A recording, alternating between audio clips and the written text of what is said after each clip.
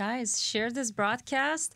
We would really appreciate it. I know this topic is not talked about a lot, and a lot of people will be really interested in hearing this, and many people need to hear this stuff. And yeah, if you guys can share it, that'd be great. Awesome, awesome, awesome. Before we start, just was gonna ask you. So since we have been married for 13 years, how has it been for you? Wow, wasn't ready for this question. So how's it been married to you for 13 years? Yes, yes. Well, I gotta tell you that first few years was trial. And some days was tribulation, and some days were hardship. It was hard. I didn't realize how selfish I was. I didn't realize how stuck up I was, and a lot of that was exposed through the marriage. And then, and I think later on, I started to grow. And what really was helpful for me is that in the beginning, you walked in. You love the ministry, and because my life is committed to ministry, that made it a lot easier, and it was actually very good. And so I really enjoyed that. And even down the road, the last 13 years, you've been probably the greatest support, and it's been really the one that I lean on. And so in the last, I think, 2 years, the Holy Spirit started to deal with my heart and actually kind of put this on my heart that for me to last in ministry, there is two persons I have to seek to please in a healthy way. One is the Holy Spirit. He knows me. And the other one is my wife, because you know me as well more than anybody else. Like, I could maybe trick some people, but you know me. So like, if something is not right with me, like you right away can read it without spirit of discernment. So I gained a lot more appreciation, a lot more the friendship level, the partnership level that I've had before. So with you, so it's been I've been really enjoying that, and I think you're more beautiful today than you were 13 years ago. Thank you. And I think you're becoming more beautiful every single year, and I think you're more beautiful because I love you. Of course. I just ruined my little humble thing. Rant. Yeah. What about you? Me? How's it been for you to be married to Mr. Wonderful. I the wouldn't say anointed man of God. I wouldn't say like that, but since you already mentioned it, yeah. Yeah. Let's say since we were dating, I fell in love with you, and I loved your spirit and how strong it was. And I feel like you still keep that, and it remains the same. And that's what I love, love, love. 13 years down the road, I feel like you're still the same guy in your spirit, except, of course, you have grown in the Lord so much. And personally as well, you learned to love me. I also learned a lot of things, how to be a wife, because when we just got married, it was hard for me because I battled with my personal issues. And that's why it's so important, I believe, before you get married, to get your personal issues, demons, character, whatever you know that there is, to be fixed, maybe bring it to the Lord and kind of like try to get healed in some areas. But, afterwards, after a few years, the Lord has really done a great job in healing me, and He has made me a person that I love now. I like myself, and that's what helps me to be a more healthy and a wife to you, I believe. And and you learned to love me and the way I needed to be loved. And I learned I know in the beginning I loved you the way I wanted you to love me. Yes. Yeah, and to those of you who know me, most of the guys' way of being loved is actually like acts of service. So I was hoping Lana would do clean my car. Yeah, I would come from wash, work, he cleaned my car, cleaned the house, and I didn't even notice those things because I could care less. And I was like, let's go to the park, hold my hand, hug me. And he's like, no, I don't want to. You didn't even notice what I did for you.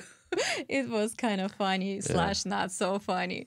But then we learned each other's love languages, and But it's one thing to know each other's love languages. It's another thing to learn to speak those languages.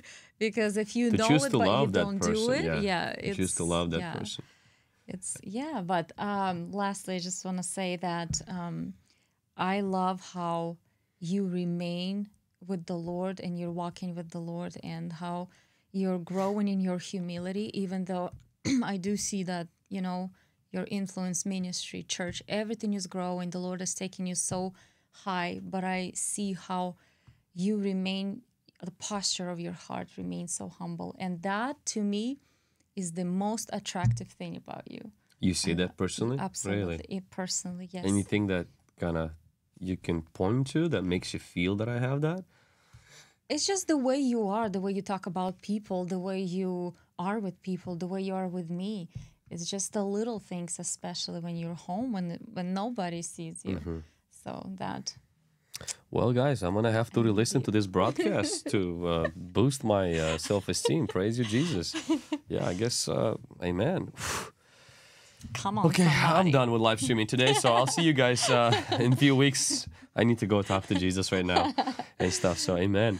But we have like 700 people watching on Facebook. We've never had that on Facebook. Come on. That's crazy. How many of you guys from Facebook are from the Philippines? Drop number 1 in the chat. If this is your first time watching us live, drop number 1 in the chat. Let us know where you're watching from. Our introduction has come to an end. Now we want to kind of see where you guys are watching from. Let us know which country you're watching us from, and we want to kind of give a shout out. I saw Pastor Rickard earlier in the chat. Alaska, Texas. Maybe you can highlight. See a lot of people dropping number 1, Philippines in the house. Yeah, so the Philippines are also on Facebook for the first time. And Yeah. YouTube too. But anyways, yeah, there's a lot of people from all over that Yeah. are watching us, and we love you guys. We appreciate you. Thanks for tuning in. This is going to be a blessing to you. Yeah. Yes. Awesome. So, as we mentioned earlier, we are celebrating 13 years of our relationship. In the beginning, it was kind of rough, but as we learn to love each other, as we learn to mature, and as we learn to walk in humility, we've seen the Lord also transform our relationship to bring Jesus glory and to help us serve Jesus in a more effective way as a couple. Though people see me most of the time, but at the same time, I can guarantee you that I would never be able to do what I do without the support and the help of both my pastor, my parents, but most importantly, this girl right here who has stood, stands, supports my biggest cheerleader, and I'm also her cheerleader. So I'm just really glad for that. But today we're going to dive into a topic that I believe is very important: sexual purity. We've addressed the issue of sex in marriage. We've addressed the issue of fighting in marriage, spiritual warfare in marriage. But we're going to tackle the issue of purity in marriage. And Lana, what is purity? So purity is defined being without a mixture. Purity is who you are before, after the temptation, not before. Purity is the path. It's not a place. It's it's a path you walk in purity all your life. It's not the point that you reach. And purity is the path upon which relationship travels, right? Purity will cost you, so don't compromise. So because is compromise. will cost you too. Yes. So purity is costly, Yes. but so is compromise. So for those people who think that, oh, purity is expensive, it's hard to walk in purity. But it's also hard to walk without purity. Yes. Joseph ran from lust, ended up in prison. Samson ran with lust, he ended up in prison. But Joseph came out of that prison to the palace, and Samson came out of that prison straight to pretty much his funeral, Yes. because he died right after that. And so purity is being without mixture. It's being not contaminated. And therefore, it has very little to do actually with being single. It has very little to do with being married. It has to do with your heart. It has to do with your posture of your heart. And it has, I know that many people don't realize, this can actually change the dynamic of your relationship. This can bring deeper satisfaction in the area of sexuality. Because once you bring pornography, once you bring masturbation, once you bring fantasies, once you bring all of this other stuff, you will never be able to enjoy the beauty and the pleasure that God wants you to have in marriage. Purity is one of the greatest biblical paths to enjoy the pleasure that God wants us to have in marriage. Yes, and I think purity in itself is very satisfying. If you walk in purity, I always get this satisfaction, like the feeling of satisfaction that it's pleasing to the Lord. Yeah. Your heart posture is right before the Lord, and this beautiful feeling of satisfaction comes, and it's absolutely amazing. One of the statements that I like to say is purity is keeping your underwear on. Now, it might come off as a little bit confusing, and we're not going to share in this broadcast things that are R-rated or anything of that sort. But in the scripture, in Exodus chapter 28 and verses 42 and 43, there is a verse there. And Lana, would you read it for us, please? Yes. And you shall make them linen trousers to cover their nakedness. They shall reach from the waist to their thighs. They shall be on Aaron and on his sons when they come into the tabernacle of meeting, or when they come near the altar to minister in the holy place. And they do not incur iniquity and die. Yeah. It shall be a statute forever to him and his descendants after him. Now, at first, when you are reading this, you're like, there's a lot of very interesting things in the Old Testament, and this is one of them. God says to his priests that when they walk into his presence, they should have, and let me just use word the Bible uses, trousers, but it's really undergarments, meaning they had these garments that they wore in God's presence, priestly garments, but God was concerned that the undergarments were there for this thing to cover their nakedness. And God says that these undergarments will also cover those private areas of the body. God made it very clear. He says, when you come to my tabernacle or near the altar to minister, so you don't incur iniquity and die. I think what happens with a lot of people is they wear the garments of praise. That's what people see. We wear the garments of ministry. That's what people see. But purity is wearing the trousers. It's wearing the things under that nobody sees. Yeah. It's your life under the life everybody sees. People can see me on the stage. People can see you in your workplace, happy, bubbly, going to church and everything.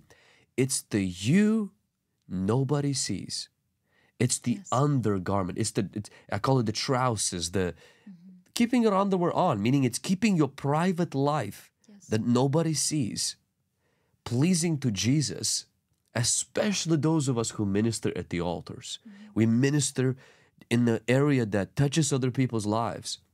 It's possible to be people that wear outer garments of praise, ministry, gifting, and have inner garments that are polluted, compromising, questionable, things that are not pleasing to God. That's true. And that makes it a heart issue because you know your own, what's going on there inside your private, your heart, and God knows, but nobody else knows. So purity is a heart issue, not hands issue, right? And could you read those two verses to confirm the part about purity being an issue of the heart? It's a private issue. Right. So Matthew 5:8, it says, "Blessed are the pure in heart, for they shall see God." And Psalm 24:4, it says, "He who has clean hands and pure heart, who has not lifted his soul to an idol, nor sworn deceitfully."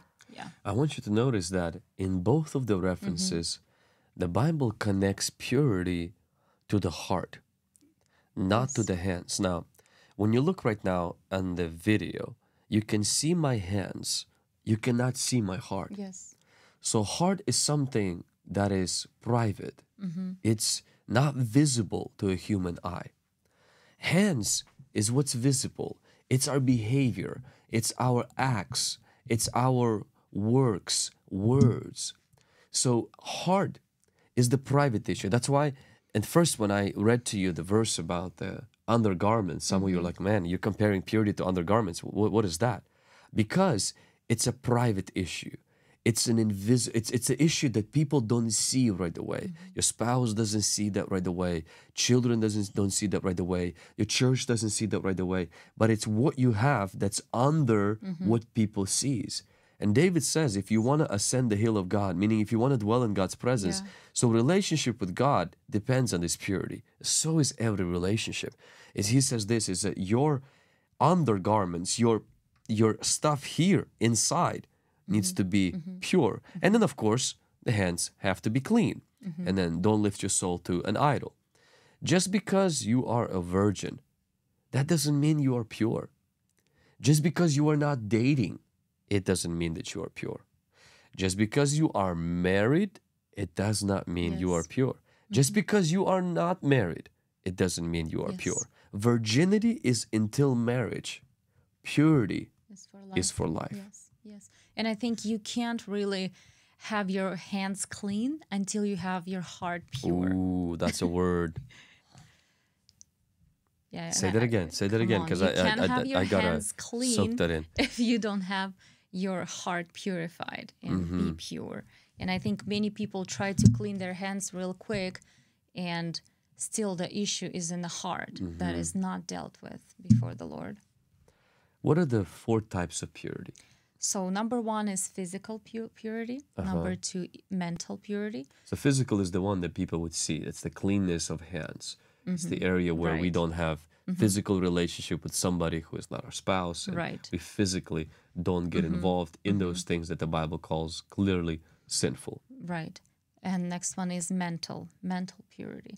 Jesus says, not to lust in your heart, in your mind, in your thoughts, fantasies, and the immoral thoughts that dominate our mind. A lot of times they do because we watch stuff that is just not right or not good.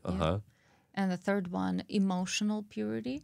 And this one I think relates more already when the person is becoming attached and becomes feelings involved, fascinated and connected to somebody who is not of the Lord, even if there's nothing sexual, perverted, but it's already that attachment is with the person. It's like eating of that forbidden fruit. And the last one is spiritual purity. And I think that one is, of course, very important. You can hit all those 3 and have them right. You can be physically, mentally, and emotionally pure.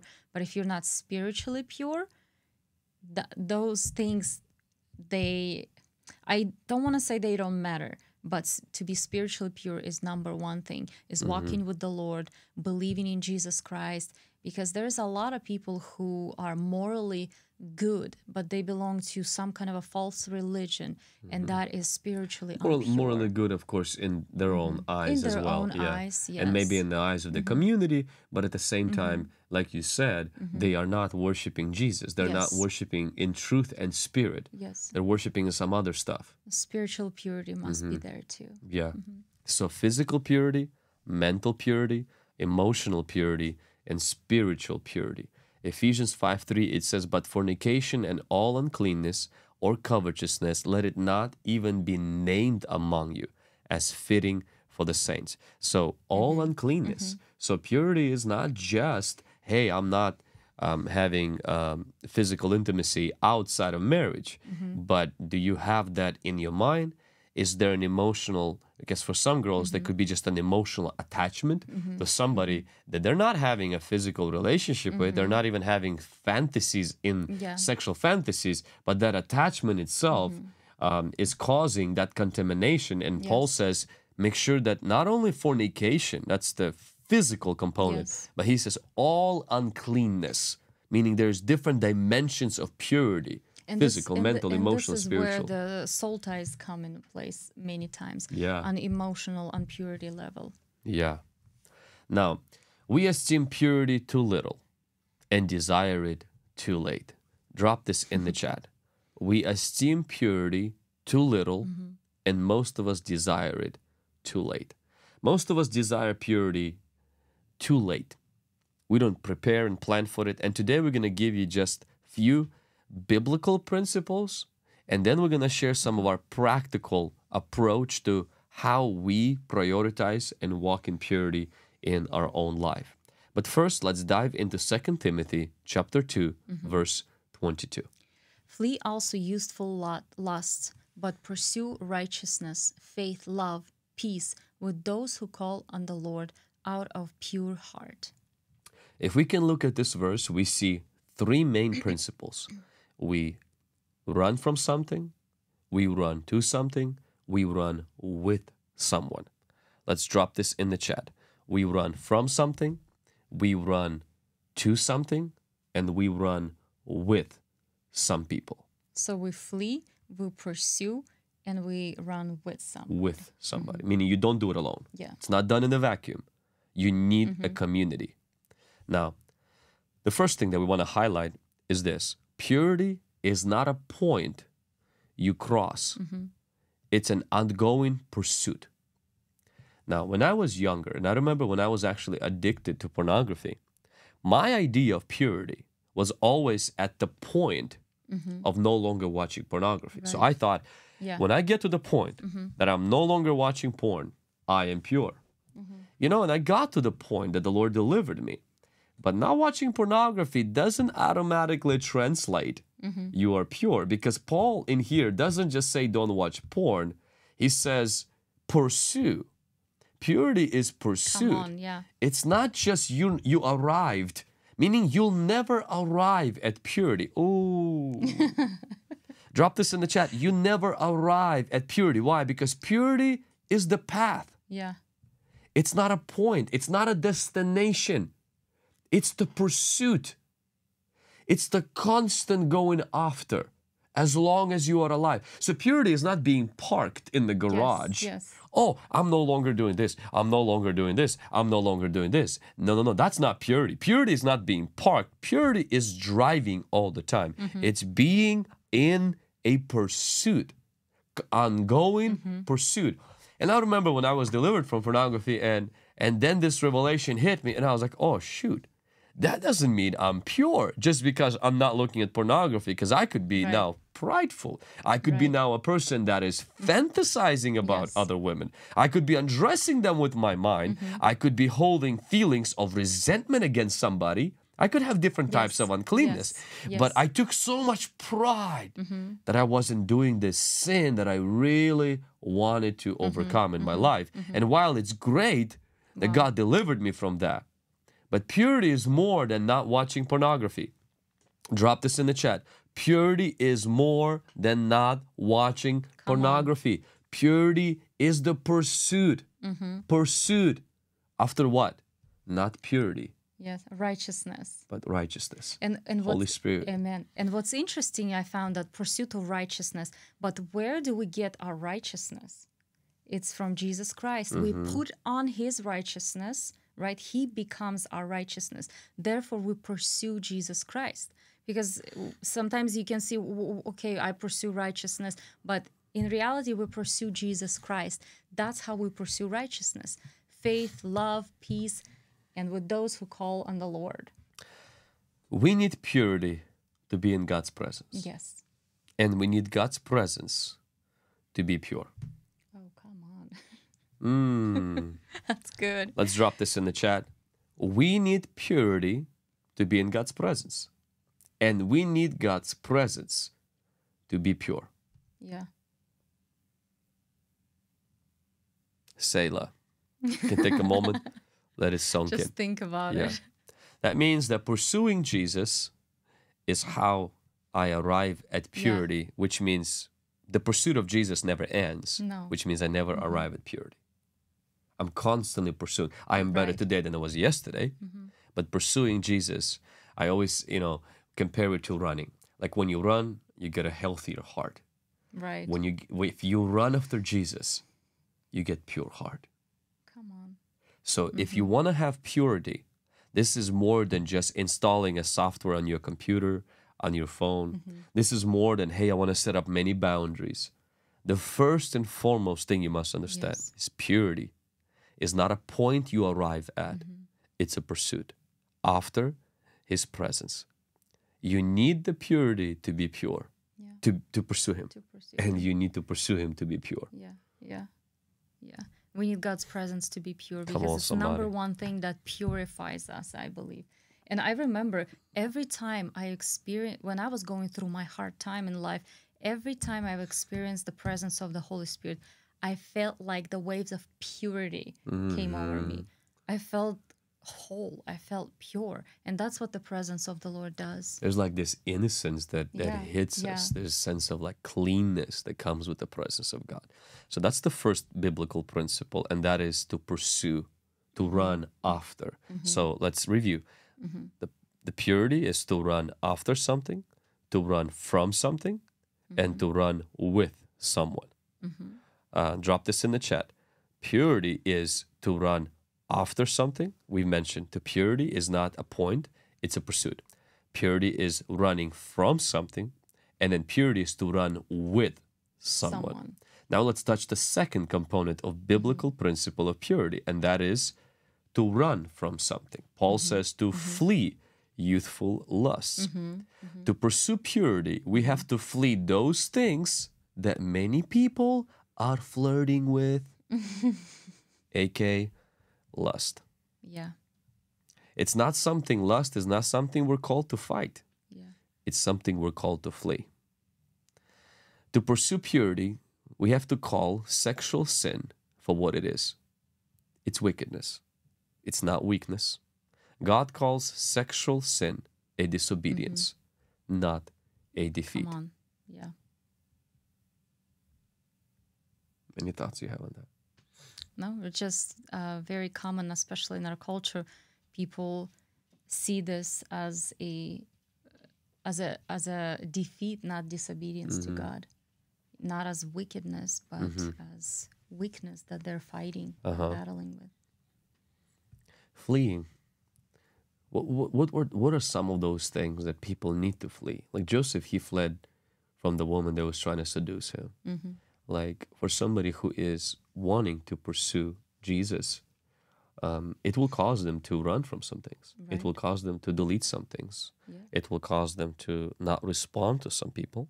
Or walk away sometimes from the places of temptation. The places that could cause temptation. And sometimes I think we could be, Jesus even said, if you're being tempted, he said, cut some things off. Right. If your hand causes you to sin, remove Cut that. it up, yeah. If this thing causes you to sin, remove that. So if there are things that you feel like are feeding those lusts, then you simply put a cold turkey and just kill it. But I think to do that, you have to be really honest with yourself and not to play with it. Oh, I can do it, just I can try one more time. I will overcome it. But if you be honest with yourself and follow the word of God and trust, That's what why I it think says, without purity, without pursuing Jesus, yes, you will yes. always look for loopholes. Yeah, loopholes, Yeah. yes. If you're not pursuing Jesus, like I could give you the boundaries. Oh, don't do this. But honestly, you're not going to be motivated. That's why. Or honest with themselves. Yeah, and we can debate like, oh, is this okay? Is this not okay? But in reality, I really, if you just get closer to Jesus, there's so much stuff that's no longer allowed. Not necessarily this legalism, like look at Jesus coming to the girl that was dead, and he only allowed like 3 disciples. I always said that the closer you get to your miracle, the less people are allowed in your small circle. Because Jesus, and it's not about legalism, it's just Jesus becomes so much more that you don't need those things, and you no longer feel comfortable with those things. You're like, no, I shouldn't be watching this. No, I shouldn't be doing this. Why am I messaging this person? This is not normal. This is not good. You start feeling there's sensitivity increases in your life, and so that's why the key first is to pursue Jesus. That's the real purity. And that decides what you're going to run from. Yes. What you're going to sacrifice, what you're going to give up, what you're going to disconnect from, what you're going to give up and get away from. I just feel like many times when people having a hard time pursuing Jesus is because they are falling into these sins even though they don't want to do it, is because they are not satisfied. In But Jesus. once you pursue Jesus, for reals Come and you on. walk after him, he satisfies you that you don't need those extra things. You don't feel like you're losing something if you're not doing something. You don't feel like the boundaries of the word of God is your prison. You feel Mm-hmm. like they are your safe haven, actually, Mm-hmm. because you are satisfied emotionally, spiritually, in every way in the Lord. That's right. That's right. So yeah. And the Mm-hmm. third biblical principle that we're gonna hit on purity right now, and then we're gonna share some of the practical things Mm-hmm. that we do, and I believe they're gonna be very helpful. So as we are welcoming new people that are tuning in, go ahead and hit like on YouTube if you are watching, rewatching right now, and on Mm-hmm. Facebook, go ahead and share this right now. Just Mm-hmm. click that share button right now. And those of you on Instagram and TikTok, hop on over to YouTube and Facebook. Would love to see you here. So we welcome everybody that's just tuning in. Mm-hmm. We are talking about purity, what purity is, types of purity, as well as 3 biblical principles for walking in purity. And then we're going to share some of the practical things of how we see that happening in our own life. We're celebrating 13 years of anniversary this coming week, and so we just Mm-hmm. wanted to hop in and share those Yeah. things with you. We mentioned that purity is not a point that you cross, it's a Mm-hmm. pursuit, ongoing pursuit. Number 2 is that in order to be pure, we have to flee those things that other people are flirting with. And the reason why many people are flirting with sin instead of fleeing it is because many times they're not really pursuing Jesus Yeah. genuinely. And I think, like, if we be very honest, there is not enough of God's fear in their heart, Right. Fear of the Lord. because Joseph feared God Mm-hmm. and therefore he fled. Yes. And he called sin for what it is. It was wickedness. Yeah. And people today don't fear God. There's such an emphasis on the relationship with God Mm-hmm. and such a little emphasis today on the reverence for God. Yeah. And the Bible says through the fear of God, man flees sin. Wow. So if you only know about, Daddy God, and you go with him, to just kind of like always Daddy God, Daddy God, Daddy God, but you don't know Jesus also as the King, as the Lord, as the King that you submit your life for. If it's just more of like a teddy bear God, but there's no sense of awe and reverence for God, Yeah. Yeah. it's going to quickly manifest itself in the fact that sin Yes. is something you're going to constantly justify and have flirt with, Yes. instead of kind of walk away as far as possible from it. Not because of legalism, but because you're pursuing Jesus. And you can't be running after Jesus without running from something. A crazy one person one time told me, yes, Jesus is always with me and I'm always with him. He's in my pocket. We go eat together. I was like, what? Going What are you saying? in your pocket. And look, that person was very serious. That's the mentality of it's like no reverence before the Lord. How Wow. can you even say those things? Jesus in your pocket. He's not in your pocket. No, he's not. Yeah. Now, the last principle of purity is that purity must be pursued in a community. Yeah. Paul made it very clear. He said, pursue with. Who did he say to pursue purity with? With those who call on the Lord out of pure heart. Wow. Come on. So that means you can't really walk in purity without pursuing, without running from something, and without being with people Yes. who are calling on God, meaning they have a life of prayer With pure heart. and they have a pure heart. That's something too. If the person you're running with is Kim Kardashian, you're not going to achieve purity. No. If the person you're walking with is your role model is Beyonce, and if your role model is pop singers who are full of lust and pride and arrogance, if who you're running with, who you're constantly being fed with, if what you're consuming, Yep. because that's what it means running with. Absolutely. If your circle of friends is your divorced girlfriends who are sleeping with anything that moves, you're not going to walk in purity. And no matter how much you hide and say that, oh, but Yeah. I'm influencing them, but in reality, who's really influencing who? You can't walk in purity without choosing your tribe, without Yeah. having Yeah. right community. Yeah. But many times it's uncomfortable to, pursue those kind of relationships. And this is where the price comes in as well. It depends. Do you want to be pure in your heart with clean hands? And in 1 Corinthians 15:33, it says, do not be misled. Bad company corrupts good morals. So if you are comfortable with your friends who have bad character, it will corrupt you. So challenge yourself, Sometimes it's not easy emotionally to step up and go and find yourself, surround yourself with people who will challenge you to purity, who will set an example for you. You have to pull yourself up a little bit. And it's going to be uncomfortable, but that's what it takes to walk in purity and to have a pure heart. Your crowd creates your cloud. If you feel like a cloud of lust is over you, I would ask you a question. Which crowd are you running with? Come on. Who is on your playlist?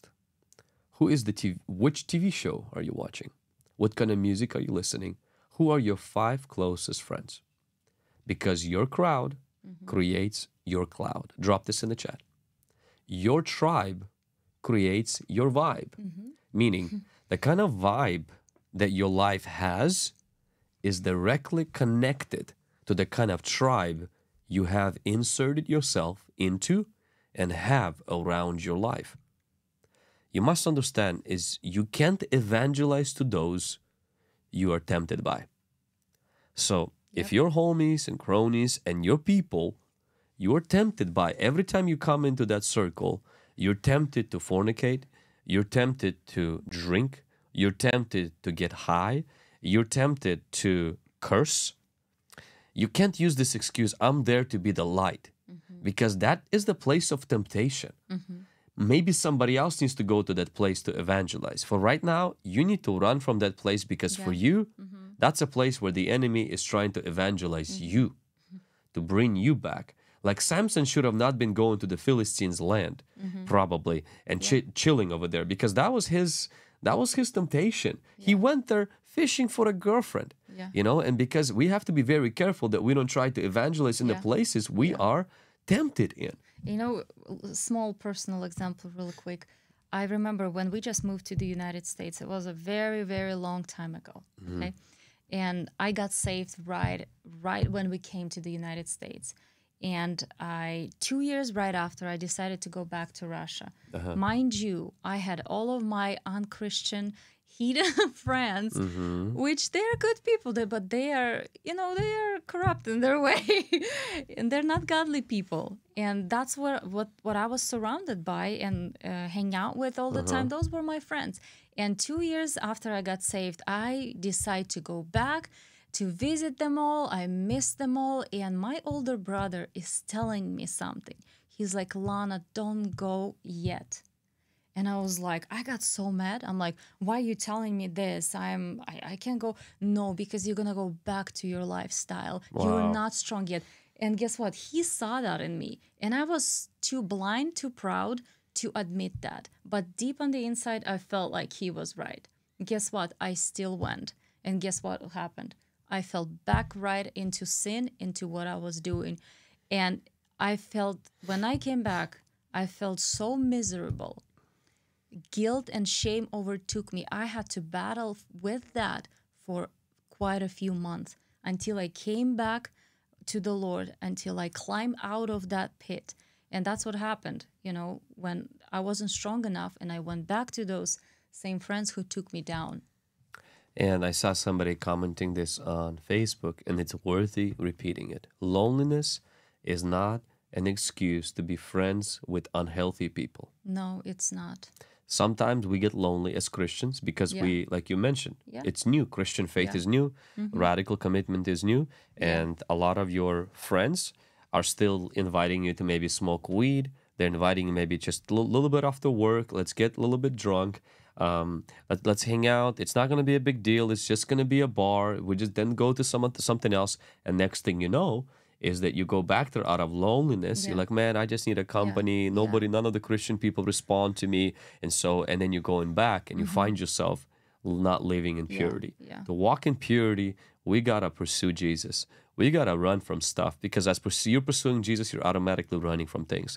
And then you got to do it in the community. You can't do it by yourself. Your tribe affects your vibe. Your crowd creates your cloud. You can't evangelize to those you're tempted by. And loneliness is not an excuse to stay in a toxic, spiritually tempting environment. Bad company will corrupt good morals. Your friends, your close circle will either bring you closer to Jesus or they will cripple your ability to walk after Jesus. Now, what we wanted to do is share some of the practical tips concerning walking in purity from our own life. So, but before we do that, let's review again. Purity is to be without mixture. We mentioned that purity is a heart issue. It's the life we have under the life that everybody else sees. It's important to God. It's important to our relationships. Purity, it's emotional, it's physical, it's mental, and it's also spiritual. We mentioned 3 principles, biblical principles of purity, and that is to run with, run from, and run Pursue. to pursue. Purity is pursuit. It's not some kind of a magic point that you arrive, you finally married, oh, now I'm pure. No, you can be pure now. Or like, oh, I finally overcome this, now I'm pure. That's good. But purity is more than that. It's a pursuit. And now let's share practically some of the things that we've seen in our own life that work for that. But before we do that, if this is helping somebody, could you drop number 1 in the chat and hit like to this video on YouTube, and go ahead and share this on Facebook to other people, or tag somebody who might be on Facebook right now. But let's go ahead and share 5 of those principles of purity from our marriage. What is the first one? I think the bottom line of everything is to keep your heart healthy and full of fear of God. That's like the bottom line of even start of purity. What does that mean for you? What does that mean? Keep your heart. I mean, the Bible says in Proverbs 4:23 that keep your heart, with all diligence, for out of it spring the issues of life. But what does that look like? It looks like you have to, like we said, keeping your heart pure is you're pursuing Jesus, you're obeying the word of God, and you're believing that this is good for you. And that's how we keep our heart healthy. And I think it's practically is having a devotional time with Jesus regularly, because Jesus is the doctor and he constantly examines our heart.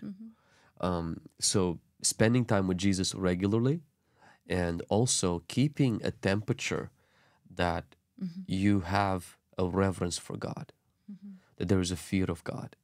Because if your heart doesn't have the fear of the Lord, okay, it doesn't matter how many apps you install to keep yourself from purity. Like, your heart is deceitful above all things. It's going to trick you. It's going to trick people around you. But if the fear of God is the center of your heart, and you spend quality time with Jesus regularly, whether in prayer, in the Word, memorizing the Scriptures, and you kind of make it a habitual thing to keep your heart healthy. And it's not only keeping your heart healthy from lust, it's also keeping your heart healthy from hate, bitterness, offense. Yeah. So keeping your heart healthy is the number one thing, because everything else really flows from it. Everything flows from your heart. They don't flow from your boundaries. Please understand, having cool boundaries is not gonna guarantee walk of purity. Your heart is what matters. And so regularly spending time with Jesus and allowing Jesus to convict us, allowing the Holy Spirit to convict us. And like we mentioned, it's in the presence of God, in the presence of the Holy Spirit is when He washes us pure and we become pure in His presence. But if we don't spend that time with the Lord, how is He going to have that opportunity to wash us with His presence and make us pure? Yeah, His presence is what helps us to stay healthy. And then, we begin to feel like, man, this is, I'm drifting. I'm not doing good. I need to come back. And the beautiful part about the presence of Jesus is there's always hope in it. It's not like, oh, I'm so horrible. But there's a cleansing. Isaiah felt like, oh, I'm so dirty, God. But then there was the cleansing that took place right away. And even in that time, you begin to self-evaluate. You have that time to think, to self-evaluate where you are at. But if you're always on a go, and you don't have that time, you will miss that very important part where the Holy Spirit, you will miss His voice where He's telling you, okay, this area, needs to be tuned in. Constant tuning, constant tweaking of our heart, constant examining. And sometimes it's to sit in the presence of the Lord in stillness, and then the garbage in your heart just surfaces. Like you're thinking something really bad about somebody, or like you're offended, or like if you didn't get your way, and like you just sit for 5 minutes in the presence of Jesus, and whatever is not healthy, you're like, oh Surfaces. Jesus, no. And some of us don't like silence and solitude because we just don't It like what comes up. exposes, yes. Yeah. But you gotta deal with Good. that all the Absolutely. time. Yeah. Why? Because if you keep it, like, you gotta keep that garbage can empty. Like whatever services, you gotta deal with that right You gotta away. take the trash out Yeah, you gotta regularly. keep the heart soft. Keep the heart soft. You know, it's, man, if there's one secret I would say to stay long term with God in the ministry and in marriage, and that is purity. And if I would say one key thing for purity is to linger in God's presence until the unhealthy things in the heart surface, and you deal with it through repentance. Come on. And deal with that regularly. Maybe it's not every day, at least every few days. To keep that, because we drift, we accumulate that. You know, disciples walked with Jesus, their feet got dirty, and Jesus washed the feet of the man who walked after him. Come on. Yeah. We all walk with Jesus, walk after Jesus, but even in this world, our feet get contaminated. Our heart picks up things there and there. Somebody did something, we said something, and if you don't have that time where the feet gets washed by the Word, by the presence of Jesus, where it's almost like that resetting happens again and again, you find yourself in self-deception. You find yourself be so desensitized, looking at those images, talking, having those conversations, doing those things, and like not feeling anything, any bad, no conviction. And you think it's okay, but in reality, your heart is so sick, it doesn't feel anything. We need that time with the Lord all the time, so that sickness, those unhealthy things surface, and then we come back and we'll say, Lord, I'm sorry. And then even our spouses begin to feel, oh wow, you could see this person, there's a thing about him, there's a vibe about them, there's a cloud around them. You know, Moses came from the presence of Jesus and his face is shining. Jacob talked to God, he's limping, meaning something has changed, something is different about him. And I think we need that to keep our heart healthy. And that's number one. I know this some of you think like, well, that's what you expect from a preacher. But guys, that's what you expect from King Solomon, the wisest guy. He said that to us to do. The second thing is drinking water from your own well. Yeah. So Proverbs 5:15-22, it talks about actually enjoying sexual intimacy in marriage instead of going around and spreading your water everywhere or going around trying to drink water from somebody else's contaminated well. I think that keeping your marriage romantic, full of pursuit, full of like dating as well, just being intentional. I think a lot of times we get a little bit lazy, we fall into a routine, we just kind of go through the stuff. Bills need to be paid, you know, kids need to go to daycare, kids need to go to school, and like there's a lot of stuff that's we just have a lot of stuff that we need to kind of stop and pause, whether it's weekly, maybe for 15 minutes daily, some kind of a thing weekly, and something every 6 months where we kind of pull back and we rekindle the flame within our marriage, and so that we drink water from our own well, that we enjoy the physical, emotional intimacy in the marriage. And for those of you who are single, get married. And the funny thing about the well is that when you draw water, it never runs out. In the well, most of the time, the water is always there. Come on, but somebody. when you stop drawing the water from the well, the water is gonna stay in one level, and then gets contaminated, and that gets like it's stagnant stale. and stuff. So So that's important to to keep a flame and keep that relationship, keep that dating life in your marriage going, drinking from your own marriage. And for those maybe who are listening and you're like, man, I can't see how can it be fun to be with the same person. You know, you have to understand that the lust is not satisfied by sex. Lust is insatiable desire. It never gets satisfied. If sex would have satisfied lust, then we wouldn't see people cheating. We wouldn't see people getting divorced for those reasons. And it's constantly, needs, lust is is something needs to be crucified, Yeah. not satisfied. So Yeah. if you have a lust problem, then this issue of being married to one person will probably like, oh my gosh, this is going to be so boring. I'll never, enjoy continuously to enjoy this. The real man is not the one that makes love to 1,000 women. It's the one that makes love 1,000 times to one wife. And something happens, you enjoy Yeah. that relationship. Why? Because there's a purity. Yeah. And when you have purity, you don't have some Yeah. weird fantasies Yeah. that you picked Yeah. up from OnlyFans or porn magazine that you're trying to satisfy, because you're enjoying the person. There's a connection, there's a deep trust. Yeah. You're building life with this person, and there's this exposure that you give to this person and they give to you. There's no secrets. The Bible says they were naked and not ashamed.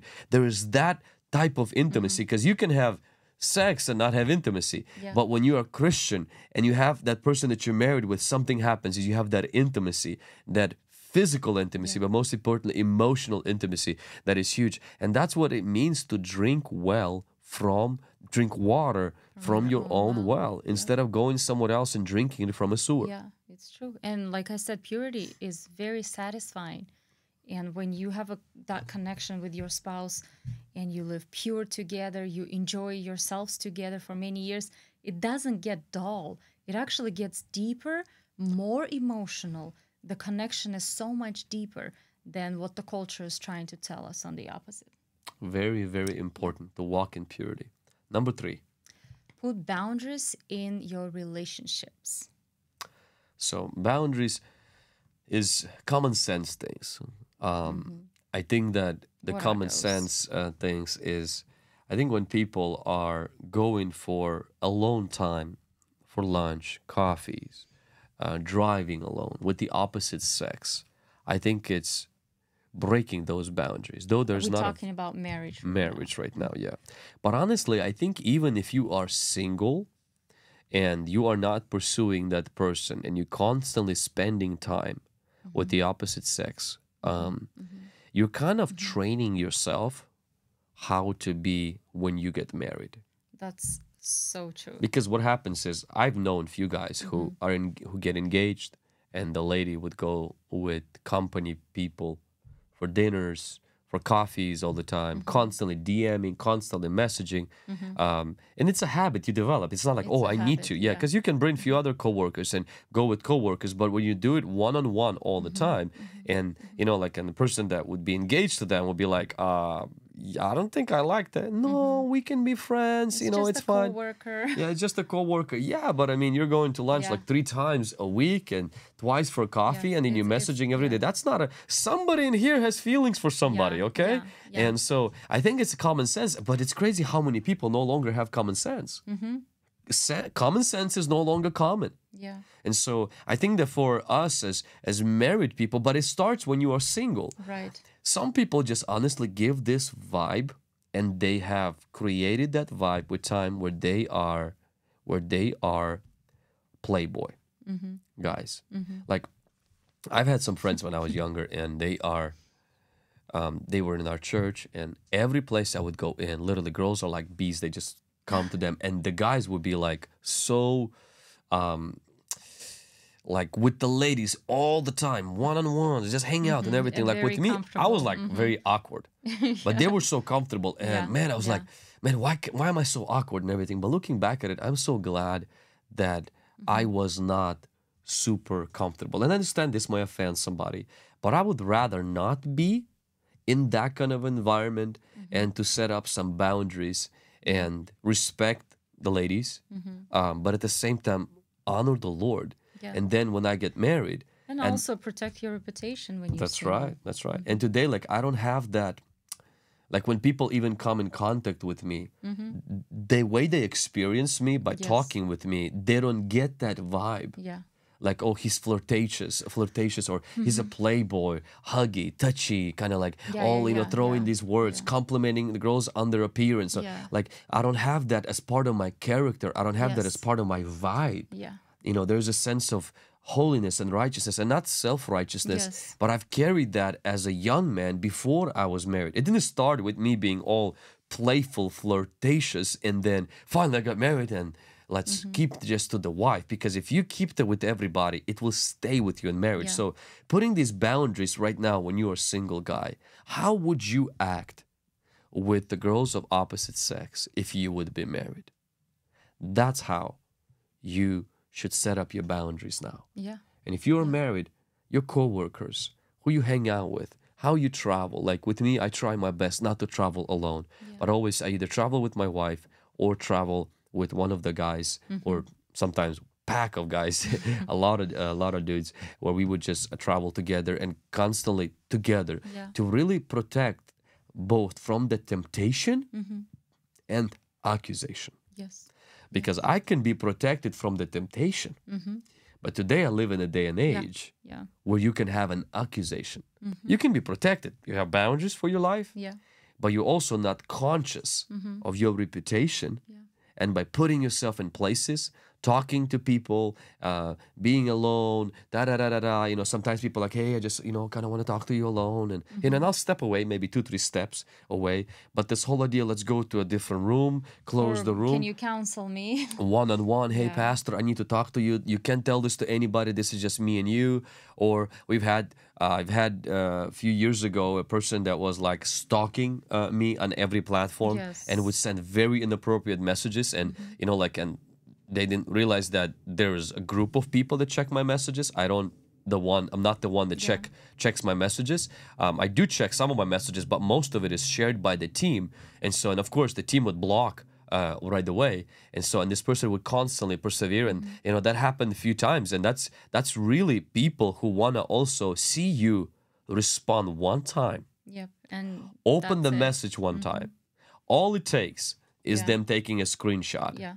Yeah. and there goes internet sensation, and you pretty much, there's nothing you can do about it, because the proof is right Yes. there, Yeah. and stuff. And so we have to be very careful to set up these boundaries, both for protecting us from temptation and from accusation. Yeah. That's very good. So control what Number you 4. Number 4, control what you consume. The Bible says that he who sows to the flesh reaps corruption. Yep. So what does it mean to control what we consume? I think it means to watch what we listen, watch what we watch what we the compliments we receive. That's very important too, especially from the opposite sex, and just watch over ourselves, over our steps and what we do. I think for men, you have to, who do you follow on Instagram? Like if the people that you follow are stars, or OnlyFans stars, or these Hollywood stars, or movie actors, or people who literally lack the decency and the modesty in their dress code, because they're there, they know that sex sells. If they dress up nicely. Honestly, many times what I've noticed, even some Christian people, I am surprised how many women they put in the bio how they are Christian, they love Jesus, and their photos are all like bikinis everywhere. That's really questionable. And of course, their idea is, hey, I'm into I want to fitness. catch a good guy or yeah, whatever. yeah. And then, or like, hey, I'm just, Yeah. I'm promoting fitness and stuff, and so. But sometimes that fitness is pretty much soft pornography.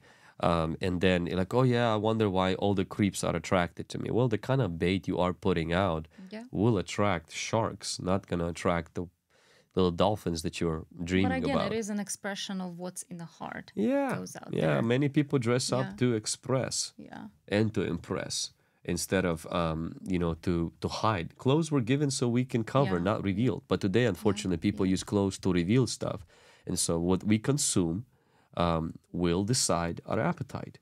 And so it relates to our videos, it relates to our photos, it relates to our music, it relates to the TV shows, it relates to the kind of things that we allow to be consumed regularly. Sooner or later, what you consume will either corrupt you slowly, or it's going to build you slowly. Yeah. And so this also relates to books. This mainly probably will relate to ladies. If you read romance novels, it will mess you up. Yeah, and they are Yeah. as dirty as the pornography. It's many yeah, times. it's written porn Emotionally. and Yeah. stuff. So and a lot of sometimes you would see ladies that will read 50 Shades of Stupid. I mean 50 Shades of Gray and stuff, and they would be like but I'm not watching porn. Well, you reading porn and stuff. So and it's as Mm-hmm. damaging to your emotions as Yeah. somebody watching porn. So I Mm-hmm. would really be just conscious of what you are consuming, because what you're consuming is going to create your appetite. Yeah. And then the last thing is that you have to run from Yes. evil people. Mm-hmm. There are people who are bent, To sent trip you from up. hell Yep. to trip you up. And not a lot of them, but they are there. They're pretty much, I call them the Delilahs. They are sponsored by hell itself. And their ultimate goal is they have almost like no souls, it feels like. And they're there to just really trip you up. They don't love you. And Yeah. even if they do, that love is just lust, and Yeah. they're just there to It's not real. just take you in and just to destroy your life. That's what the enemy is, just wants to use, is to destroy, and he will use those Yeah. people. And Proverbs has a lot of Yeah. verses Yeah. about young foolish men Mm-hmm. falling for that kind of stuff. And How so would you recognize those people? how would you recognize those people is that they are drawn for some weird reason to you, and they completely don't care about the fact. Like in my case, Mm-hmm. it would be they don't value my marriage. Right. If they don't value my marriage, they don't value me. Mm-hmm. If they don't want to protect my marriage, and they'll say, hey, you know what, I would want to do this, and I would want to do this, that means that the person has no regard Mm-hmm. for my purity, my marriage, my relationship with God, my happiness with you, Yes. but only themselves. That means that ultimately the enemy is behind that Yeah. and Yeah. is there to destroy, embarrass, bring a scandal, destroy many Christians who will be affected by that, who will be Yes. heartbroken from that. And so, People who don't honor your boundaries. yeah. That's So good. that's why, like, if you're dating and your boyfriend or your girlfriend doesn't honor your boundaries, you pretty much already know what you should do. Yeah. Yeah, some of those people, if you are not married or even married, they could be like stalkers, psychopaths. They could really be not all there, or like demonically just really Yeah. evil, because Evil. there are foolish people. Like you correct a foolish person, they repent, move on. Evil people, they don't get, like, you correct them, it doesn't work. Yeah. Yeah. And so you just have to like almost get a restraining order, block him, and get away from them as far as possible, because evil people, only God can like zap them with power probably, but you can't just, sometimes they're just like, you speak and they're like Yeah. doesn't work. And so evil people are very different than just foolish people. Yes. And when we see in the book of Proverbs, like Solomon tells us what to do with evil people, just like run from them, like get away from that kind of stuff, because evil people are very different than foolish. They need to be stopped. They need will to be not stopped. stop by themselves. Yeah. You have to do something very radical with those Yeah. people. Yeah. And so like, and that's where kind of like, you don't try to talk, to them Common and try to like, sense. hey, because they don't have common sense, and so, and if you're going to talk to Delilah and try to do like some marriage counseling, or like, hey, we want to get married. No, Delilah is, yeah, it's she, and Delilah could not just be a woman, it could be a man. Yeah. They're just sponsored by the Philistines, demonized on the hook of the devil, and they have one target: You. to cut your hair, your eyes, and to stop you because you're a threat. And if you don't walk with that understanding that it's a war, and the enemy is using, you know how they do that. Each country uses that, spies. And one of the ways that you teach spies to get secret information is through love, is to go through people going into Relationship. relationship. You pretend to be a girlfriend and stuff. So, but the whole idea is you get into bed so you can get stuff out of their life, steal secrets, or destroy their life. You're not there for love. You are there on the job. And so, like in my mind, it's always been like that the enemy just wants to use this he sends this person on the job, and their job is Satan's job. That person might not even know. They're part of a bigger plot. Yes. Is to destroy your whole life that God has been building, and to hit God in the face and say, Absolutely. look, we got another one. Look, We just embarrassed your kingdom. Look, so many people are going to be affected by that. And none of us are protected from that ever happening if we walk in pride, arrogance, or think that, man, I don't I'm struggle strong with that kind enough. of stuff. Yeah. I'm strong enough. Yeah. If Samson wasn't strong enough, if Solomon wasn't wise enough, and David wasn't courageous enough, who do we think we are? We have to humble ourselves and submit ourselves to Bible, purity, good relationships, run to, run from, and run with. Come on. Are you a spy? Somebody told Greg Locke that I was a Russian spy. Yeah, Satan agents must go in Jesus' name. Amen. So, guys, we Amen. have brought this to an Yes. end. This was great. This was good. There's about 2,000 of you on Facebook and YouTube combined. If you enjoyed this, drop a fire emoji in the chat right now. We're going to stick around for a little bit and answer some questions. And but before we do that, we want to ask you guys, if this was a blessing to you, would you consider partnering with our team, partnering with our ministry for us to bring books, courses, material to the world? We have an amazing team that we invest the resources that come in to buy tools, to buy, to also bring different team members on the team to help us with this stuff. A lot of people are surprised, they're like, how are you able to do that? Most people don't understand that the only reason I'm able to do all of this and effectively is because of an amazing team that I have. And all of that takes resources. And so it's not just me by myself. There was no way I would be able to do with the books, with the courses, with translating it into different languages, short clips and Insta books and all of that stuff, and then traveling and preaching. And so I want to ask you right now, if the Lord has blessed you, if you have means and you are able to, would you consider becoming a partner with our ministry? Just if God gives you a desire to give one time, that's also going to be helpful. But if you have a desire and you enjoy this ministry, you kind of watch us repeatedly, hey, become a partner today. Just go to pastorvlad.org/partner. It will mean the world to us if the Lord put that on your heart. If you're not able or your heart is not moved, you know what? We still appreciate you, and we want to say thank you for watching. Thank you for supporting our ministry. It means a lot. This ministry is really changing the world. Come on. Yeah. Amen. Amen. And those of you, there's a Cash App and Venmo as well, and PayPal, as well as a mailbox that's dropped in the chat and in the description that you can use in case some people say, hey, I just want to rather send a check. You can do that as well. And so we have amazing projects coming up, new e-courses that are coming up, the book that's coming out I'm right away in excited about the book. 3 languages. The book is coming out. That's going to be Yeah. exciting. And then I think it's going to be one of your best books yet. I believe prophesy, gonna be woman of God. so Come on, good. somebody. Yeah. Yeah. So host the Holy Host the Ghost. I Holy believe it's gonna Ghost. be. Yeah. We're putting more and more work now into our content so that it's higher quality, and we're almost at 1 million subscribers on YouTube.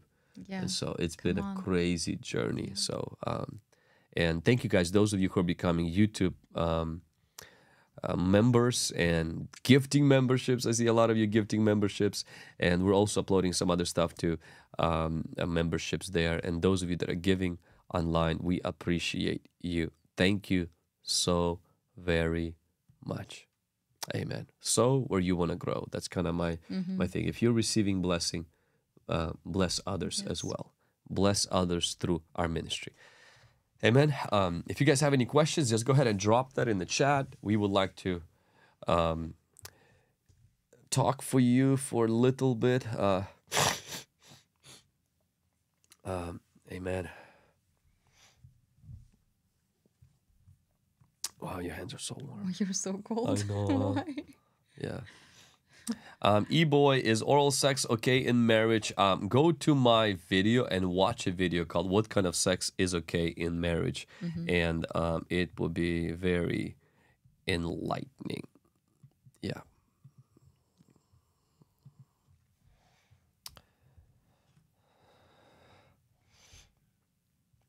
You guys should go live more often. We will. We will go live more often. Yeah.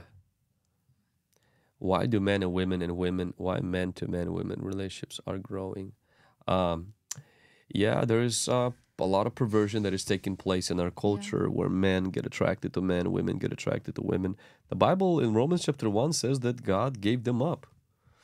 So to some degree that is biblical explanation, but the enemy also uses the Yeah. fact that in our culture there's such a big emphasis now on love is love, and I think that um, there is so much because it's acceptable, it's celebrated, and Mm-hmm. again, Yeah. your crowd affects your cloud. Your Absolutely. vibe Yeah. is created by your tribe. So you listen to too much stuff like that, guess what's gonna happen? You're gonna start getting those ideas. We'll be How okay long you with been that. married? We are celebrating 13 years of marriage this coming Monday. Come on. What's your take on guys with piercings? No, not my thing ever. Yeah, I personally discourage guys from No, wearing earrings. definitely not attractive. What are your thoughts on second marriage? Is it okay even if the first husband is still alive? So I do have a video, Sarah, on marriage and remarriage, where I go through the verses and explain. It's kind of a little bit lengthy, but I would really encourage you to listen to that. Can a spouse have a close friend from the opposite sex? I don't think so. I don't think so. Yeah. It's your spouse can become your close friend. That's the goal. Why not? Yeah. Yeah, why not? Yeah, I wouldn't Yeah. want Lana to have a close Like friend that when I was in the world before I got saved, the I devil did is a have liar. one of the best friends was a guy. But then once I got saved and married, it's we respect each other. We see each other on Instagram, but we're not like best friends or friends anymore. So I think you don't discard the friendship in a sense, but you put friendship where it belongs. Your spouse comes first. There's boundaries like we discussed with the opposite sex, and yeah, How can you restore the marriage after the loss of a child? I think the Holy Spirit can restore it absolutely 100%. Run to Him first, but also you need to go through the grief counseling. I think it's a good idea, professional grief counseling. And don't discard that idea. Actually, I would suggest you to do it. Yeah. Because before you had a child, you had your spouse. And to cherish your spouse before your children is what is, I think it's very important to do that. But I mean, I understand it's a very, very sensitive issue. And that's why you need to talk it through with a counselor. What causes a person to commit adultery? Was it possible due to generational curses? Yeah, absolutely. It's very, very possible. Yeah. It may run in the family. Yeah. Something is pushing it. And there's a lot of other There's trigger a lot things, of, yeah. but ultimately, it is an issue of the heart as well. Yeah, And yeah. we take responsibility. Those of us We who don't sin. like blame. Yeah. Oh, it's Right. generational curse. That's right. But we also don't disregard because that could be it, but we take responsibility for the sins. What do you look for in a Christian spouse? What do you look in a Christian spouse? What did you look in? I think that, When you were looking well, number for a one is they need to spouse. be a Christian. Yeah. Number two is they need to be opposite sex. That's a good one. I need to mention that nowadays. Yeah.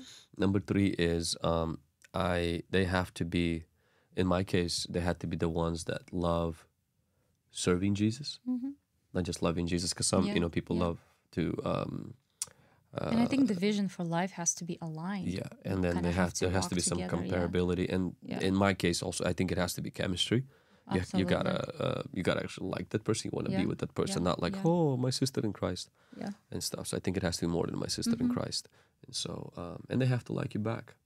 So there's also the, confirmation or the blessing from your people that know you, your mentors. Also very good.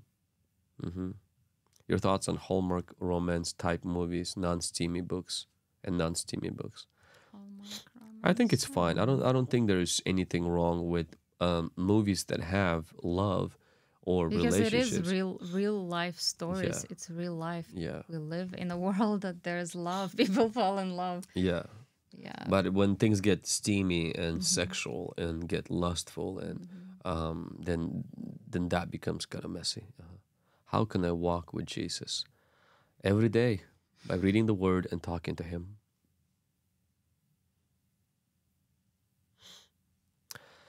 What are your thoughts on married couples using toys in the bedroom? Mike, very good question, American Patriot. I would also refer you to a video that I did called, it's actually surprisingly the most viewed video on YouTube, on my channel, most viewed video, called What's Okay in Marriage. And I addressed the toys, oral sex, and other stuff.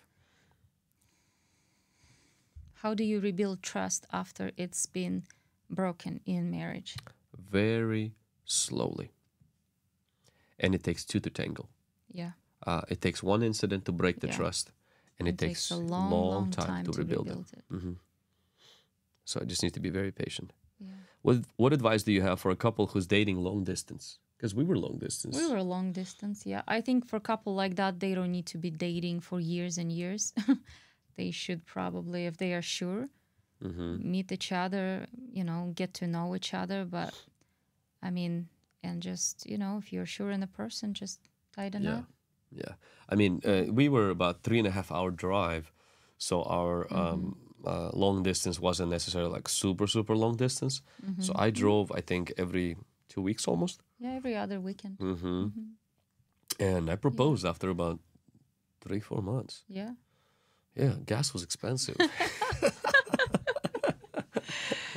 And it was way cheaper at the time than Uncle Biden is right now running this economy. Yeah. And so way more expensive now. So I don't know, personally, like, I don't think people should be dating for very long. Yeah. Yeah, I don't think. I think dating for... in general, like, yeah. 4 years, 5 years. I'm like, are you okay? Is everything all right with you? And stuff. So thoughts on watching a bachelorette or a bachelor? I think those things are... Bachelor and Bachelorette is junk. Yeah, and I don't think you should be watching that kind of stuff. And so that just... Anyway, don't get me started. And so... how long do you... I think I just saw... How long should you date before getting married or knowing the one? It depends on if you're in the same church or in the same place, yeah? Yeah. Depends on your, obviously, age. Yeah. Even financial situation. I mean, even then, you don't have to have all ducks in a row with your finances. Just hire a private investigator. Look at their background story. No, don't do that. I'm just kidding. That's a bad start. I'm just kidding. Okay, nobody cut this. Bad advice. Don't cut this off and then start uploading videos. I know. And yeah, so, but when I met with Lana, like, I knew that I don't have like my whole life to figure out a lot of stuff. So I just asked her straight up, like, serious questions. Yeah.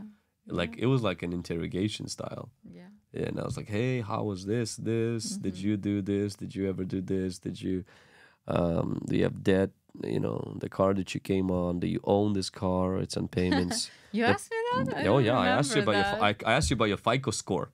I didn't probably know what that is at all. Yeah, again, that's just Ukrainian. That's so and so, funny. yeah, probably not a good I don't idea. remember. But yeah, I just didn't have much time to just go in through like years. Plus, I was already a preacher, so a lot of people in your church, they kind of knew me. So, I didn't have that. And yeah, but I personally don't think you should be dating for very long. I think you should get to know each other, definitely. And Yeah, you have to know who you're marrying. yeah, you got to know who they are and stuff. So, but honestly, sometimes dating doesn't help you to get to know them.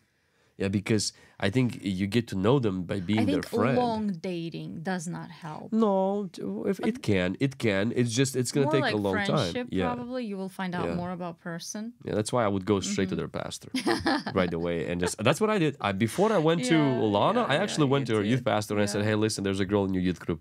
And he thought you were talking about my sister. I know. He said all these nice things. He said all the nice things, then he marries me.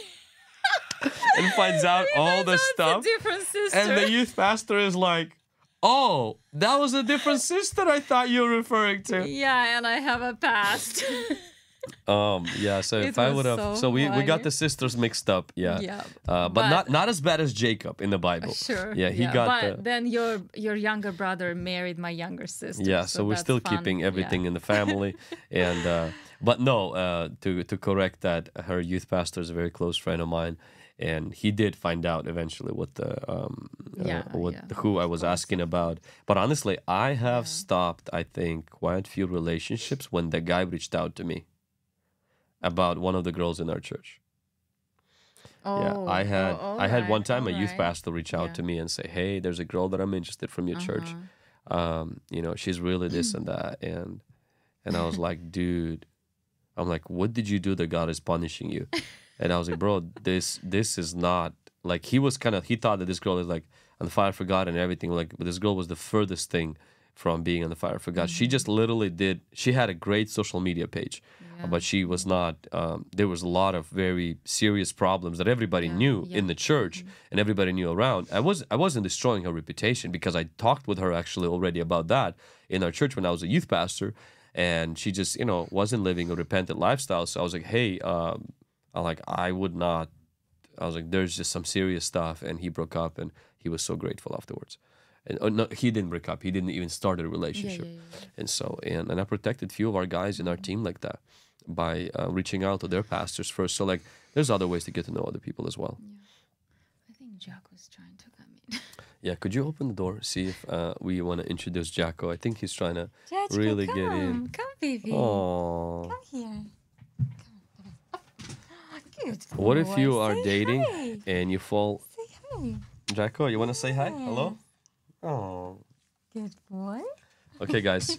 This is This right is now. our... There's a guy named Jacko right here. Yes. Jacko, you want to say hi? Puff, puff, puff. He was standing by the door breathing.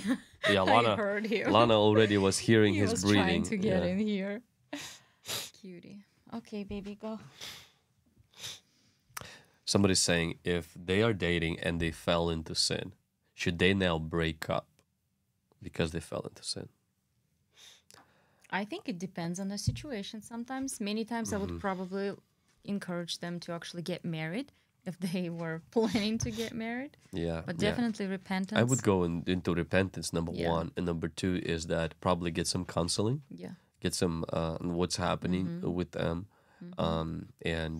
But I don't think that that's a reason for a breakup as Yeah, much as yeah. actually in the Old Testament, if a man slept with a virgin, he had to marry her. Marry her. Yeah. Yeah, there was just like Yeah. you have to go get married right Yeah. after that, and so I wouldn't use that as an excuse to get unless there's something else going on. But it is sin to do that. It is sin to fornicate. Yeah, were you baptized before or after you got married? So we got baptized when we accepted Before. Jesus. Yeah. When we gave our life to Jesus, We which were happened already before. Christian. Yeah, we were So Christian. once you become Christian, you, You get get water baptized. baptized. And marriage is kind of... Yeah.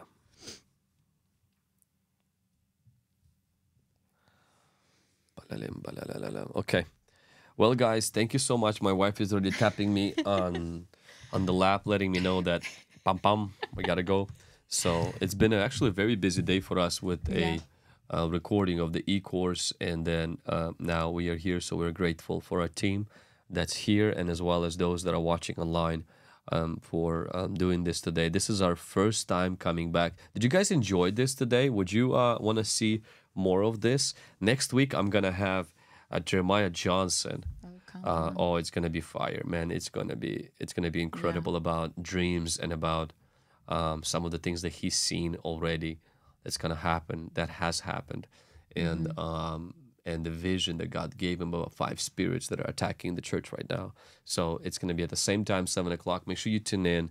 Make sure you save the date. And then we're gonna still be uploading every single Monday, Wednesday, and then Thursday stream, and then Saturday a video as well. So about 4 times. And the last thing that I want to ask, how many of you are signed up to my emails and you got the email yesterday and today? Drop number 1 in the chat if you have signed up to my emails. Could you give me the Host the Holy Ghost book right behind you? So drop number 1 in the chat if you have signed up for my emails. If you have no idea what I just said, you're like, man, oh, emails, what? So I send emails every single week to our people. We have a lot of people now, and partially the reason why I'm getting that is because there's a high chance that we might lose this channel But if you are not signed up, please go and sign up for my emails. We just added one more feature to the emails today. So, where you can actually sign up for fasting updates. So, I have this community, it's a closed community called Fasting Challenge. And so if you want to get fasting updates, so you can sign up for like four types of emails. The first one is emails from Vlad, which is weekly, fasting updates, which is monthly, podcast updates. So this is just kind of automated things, or blog updates, and you just get automated blogs. But first two is what I would kind of sign up for, is the emails from Vlad, and then fasting updates, which happens once a month. Before we go into fasting, we send you an email. I'm excited for 4 emails. Oh, Cheryl, come on, somebody. Cheryl, just don't block me, okay? Like, so, and if you get too many emails, just like unsubscribe from one of them, but don't block me, okay? And stuff. So yeah, so when you get the email, make sure that you right away respond to it. Why could you be losing this channel? So Lizzie, I am not losing my channel. Okay, so let's not be declaring these negative things. There's always a possibility. There's a possibility. So I have quite a few friends that what happens with them is they just get like kicked out for no reason. Like, of course, and YouTube comes up with some dumb reason, but like it's completely doesn't make sense. And so, and I knew that like before I even went into YouTube. So I've always actually had my email list set up. So if you guys have seen that, but now that the YouTube channel is growing, I just don't want to get to the point where I wake up in the morning and they're like, oh yeah, you said something about the alphabet community and now we decided it's a hate speech and we bam, kicked you out. And then those, million subscribers, it's going to be millions, we kind of lost the contact. And so what we're doing is that we're creating these encouraging messages that I send every week, not spamming you, I'm not dropping you all kinds of advertisements. And then, and just to kind of encourage you, but the idea is to keep a relationship going, so that if something were to happen with the video platform, we're not disconnected. That's pretty much all. And then occasionally, like it happened today, I send an email about like, hey guys, I'm coming back to Thursday stream. So like, this doesn't happen every month because I only resume the live streaming like once in 6 months. And so, yeah. So please do that. So if it goes into your spam, then just reply or just register my email in your contacts so that my email doesn't go into your spam. Please. That would mean a lot.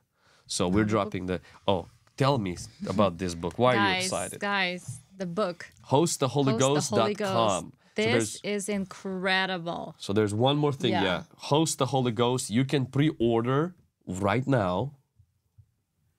And you can sign up to be part of the group that helps us to kind of get the word out, but you can pre-order the book right now. So if you go to Host the Holy Ghost, or you go to pastorvlad.org and you click pre-order, you can right away pre-order on Amazon, actually today. And this book is going to be available on September 12th. Come on. I am excited. So September 12th, love this book. The book is coming out, and I love the design. Yeah, and it's just like it's just amazing. Beautiful. Yeah, I love the creamy pages. The creamy pages. So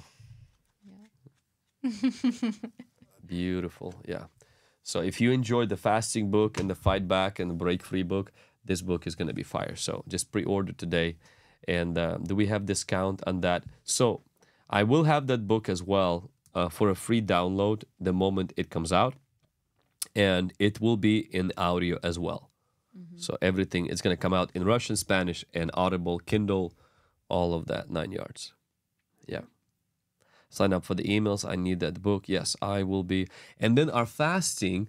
So if you want to kind of stay up to date with when our fasting streams, which we do them in the morning, the fasting stream is coming out on the August 28th through 30. Let's drop this in the chat. Fasting is August 28th through August 30. So the best way is just go to pastorvlad.org and just sign up emails and just sign up for fasting updates. And then we'll be just pretty much giving you those 3-4 days before we go into fasting. So, or fasting challenge. Fasting challenge, you sign up there and we'll be giving you those as well. So that's our fasting. We have a Bible memory group, the whole 9 yards. Everything is on the website. Yeah. Any final thoughts would you like to tell our precious online audience? No, just thank you guys for being with us tonight, tuning in. We appreciate you. We love you. And yeah, have a great night, everyone. Or morning if you're somewhere else. I don't know if anybody told you guys, but you guys are awesome. You guys are awesome. Okay, bye. Okay, we'll see you guys soon. Bye.